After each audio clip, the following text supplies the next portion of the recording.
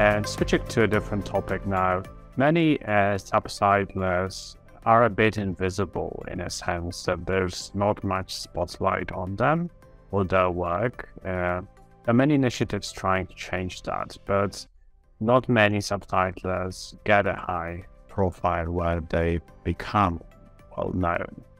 You've had a chance to get a lot of spotlight thanks to an interview published by Netflix, thanks to other interviews later on and various media publications.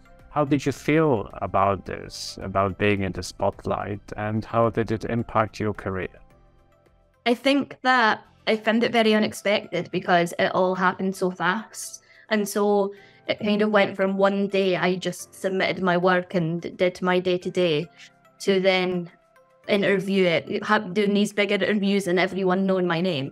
It was a bit scary at first. It definitely made my LinkedIn connections go up. But in terms of my actual career, I was very lucky to be in a situation where I had continuous work and didn't really find myself struggling in that sense to get more clients or more projects. So I wouldn't say that my career really has changed significantly. It's just like you say, there's a spotlight on what I'm doing, and that can come with its positives and its negatives, I guess.